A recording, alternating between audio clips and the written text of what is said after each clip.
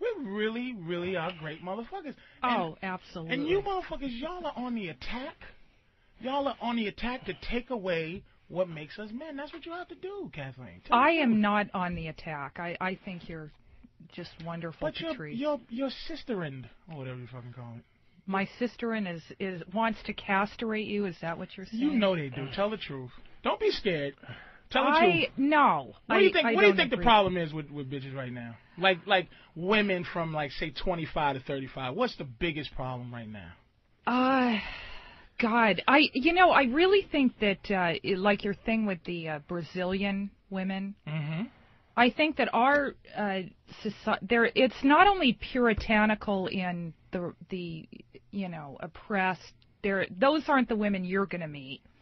The ones that you're going to meet that are, it's just, I don't know. Our society. Do you see that? Even a genius now. She's a genius. Can't explain. They don't fucking. I'll explain and it. Here's the great thing.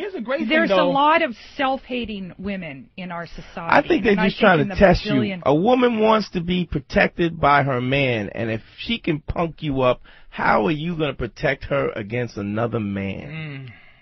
She's always looking to upgrade the protection. Is that right. fair enough? To upgrade the protection, no. See, do you see? Now, ladies out there, listen to me about how you think.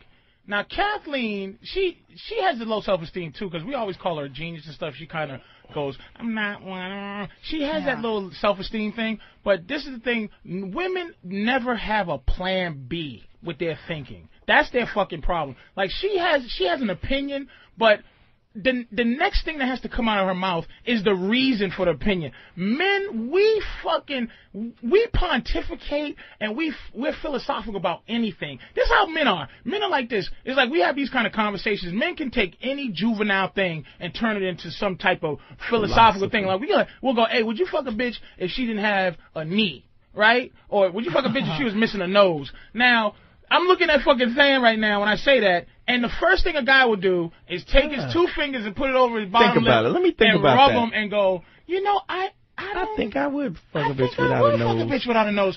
Women, you don't embrace hypothetical thought, and you don't ever need to expand on what you feel. That's why if a woman goes, I would never have a threesome, and you go, why not? Girls just go, here's their answer. Because disgusting. It could be just bleh.